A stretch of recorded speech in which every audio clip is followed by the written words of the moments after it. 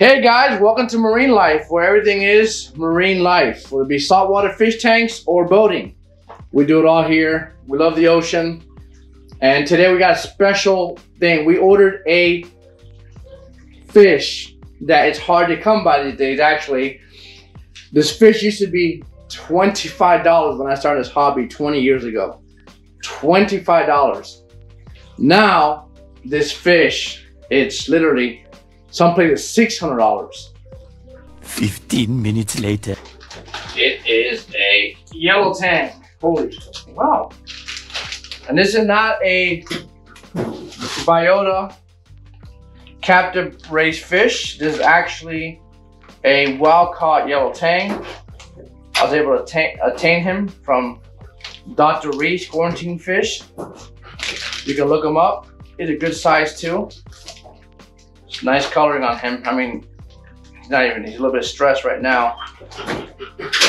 So as you know, the rule is we have to put him in here for 30 minutes to get that to the tank itself. So for my quarantine setup, I always do, I got this a little bit different, but I got PVC pipe I have to bring in, and I'll show you in a minute. Big tubing for him to hide in. I'm not sure if I'm medicating him because he already came quarantined, but sometimes things slip, so I'm not sure, but I know he's gonna be here for a few weeks at least, so I can figure out what's going on with my big tank. But let me just give you guys a tour how I did this. So I have sponge filter. I love this because they trap a lot of bacteria, and I got one power head right there. Always good with tangs. I like flow. Right now, I haven't put in my tubing yet for it. And another thing I like these sea chems. They're pretty cool. This is a tidal wave 35. They're pretty cool because you can has one filter in there. And the cool thing about these is that little pop-up tell you when it's dirty, change it, and they're top skimming filtration. The tank's only a 20-gallon long. I like to use 20-gallon long for tanks especially. They got room to swim. So we'll leave them here for a while, for about half an hour, 45 minutes to get acclimated to the water. Like I said, this literally just got running this morning, and I'm pretty good about setting emergency tanks up this quickly. I'll show you some other things in a minute, but right now we're gonna go to the store and pick up a couple supplies to get this tank to function great and to keep it safe. All right, guys, let's go to the store. So guys, I'm blessed to live in the Orlando area, so I got Top Shelf Aquatics and Worldwide Corals and Loma all about 30 minutes away from me. Depends on a good day, maybe 20, 25 minutes. But I'm also blessed that literally across the street from where I live at, I have a saltwater aquarium tank that also carries a bunch of stuff, supplies mainly, and fish. They do freshwater too, so they're not really get a lot of selection of corals like Worldwide Corals do, or Top Shelf, but I've been coming here for years and I like these guys a lot. They always take care of me. Like I said, it's really easy for me to go. It's literally across the street from my house. So when I need stuff like this, I'm in a pickle, I just run to them real quick, and hopefully they got what I need. So, but when I go into now and pick up the supplies that we need to jumpstart this emergency tank. So I hope this helps. I hope this video helps some people out there and get this tank ready.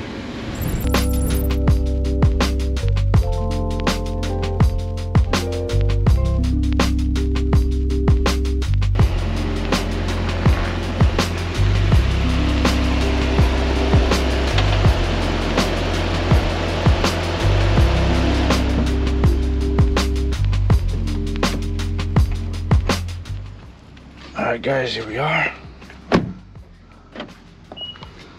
Sea Life Aquarium. It's a pretty neat place.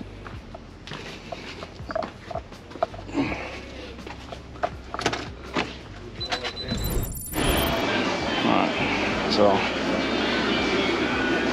these always not to find bacteria. I like to buy the live stuff, but They don't have any.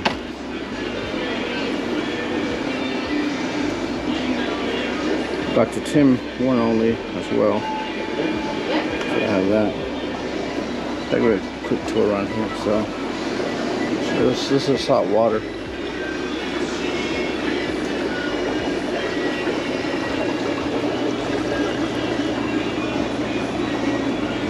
Yeah, quartz wrasse, kind of cool.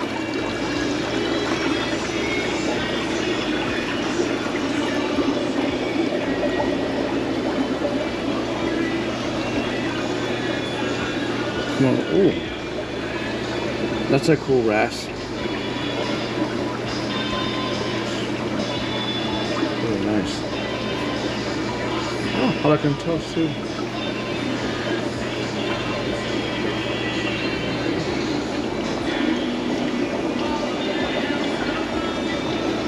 Yeah, some corals. So. Seems like there may be some mild.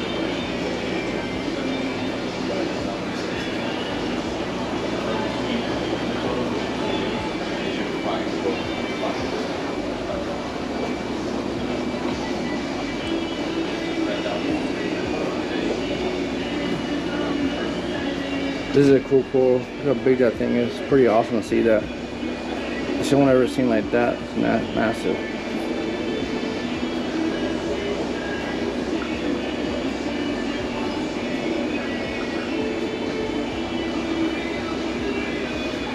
They got a bunch of stuff here. It's pretty cool. Got some turtles if you like turtles.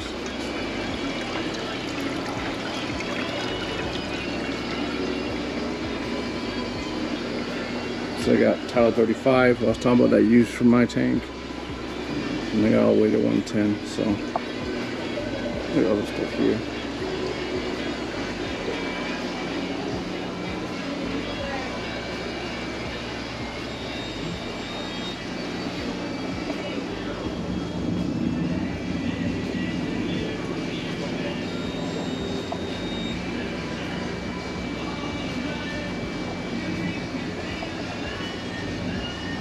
A few moments later. So guys, I've just been informed that the Fritz Turbo Start for saltwater, they don't have any. They do have the Fritz non-turbo start, which is still bacteria, but it's not as quick, but the little torque, little current they have here. Hours later. So we'll see. So I may take just some. I may just take the Fritz 9 and use that, and maybe get some. So this is 4 ounces per 5 gallon. It's a 20 gallon, so we need 16 ounces. This bottle is only 8 ounces. Even though it says treats at 20 gallons, you gotta be careful of that because the bottom does say for new systems 4 ounce per 5 gallons, right? So we'll need the bigger bottle here, that 4 ounces. So 4 or 5 gallons, 10 would be 8, 20, 16 ounces. This 16 ounces. So we need this for the new 20 gallon. For 20 gallons, you need this size right here. This is a 16 ounce bottle. I've used it before. This is pretty good stuff. It's just lower. It's only one fish. We could try that. I know, I'm pretty sure he'll be okay because I'm actually having another system. And I'll show you guys what we do. All right, guys, just finished shopping in there. I got a few things in there. So I went with the Fritz 9. Live bacteria in here. And I got some meds. This is for the big tank though. And for him, another thing that's important is starting up emergency tank. You want to throw one of these in. This is ammonia alert badge. Put in a glass. I'll show you how to do it.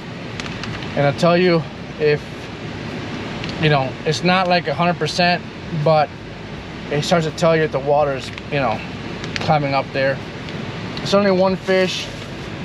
But we're gonna see now, show you the rest of the guys how to set the rest of the stuff. All right, guys, so Let's start preparing. Well, the first thing I want to do actually before I put the ammonia badge is let's see where salt is at. All right. One eternity later. Says that my salt is at 124, 123, about 77 degrees, 78. It's good. 123 is not bad. I'll take it. Not 125, but we're about late. Remember, this emergency situation. He comes, I think he's at 1.21 when I ship him out, so very close. So we're good. 123, 1.023 salinity with 78 degrees. That's a good place to be at. So second step I'm gonna do is boom. A few minutes later. All right, so I put it on a side glass here where I can see it and it'll alert me. So right there, boom. All right, so here my PVC piping that I told you about. I'm gonna drop these in. Put this over here for now. 2 very boring minutes later. Trick that I do, that I've learned over the years. That's why I like the tidal wave ones. The tidal waves come with a bag of media in it, and it absorbs bacteria in it. So I've had it my established 40 breeder in here. As you can see, it's nice and wet. It's only been in for 24 hours, but you know what?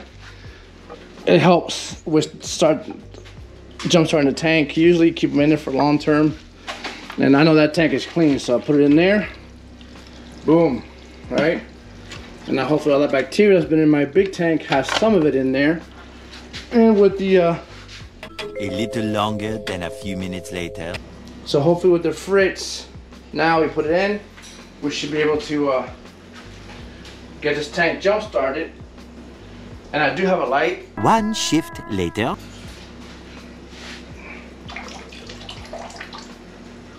I did shake it though. I'll shake it again just in case for sort of pouring. So, like I said, I like to use the turbo start, but didn't have any, and I don't want to drive 30 minutes to get it. Come back when the stuff works just as good. You can see all that stuff coming out. That's off on the bottle. It's bacteria in the bottle. So what I do too is take a little step. I just dunk it a little bit. This is actually 13 bucks too, so it's not too bad. The other one costs like double the price. So the water, and I'll shake the water in here a little bit.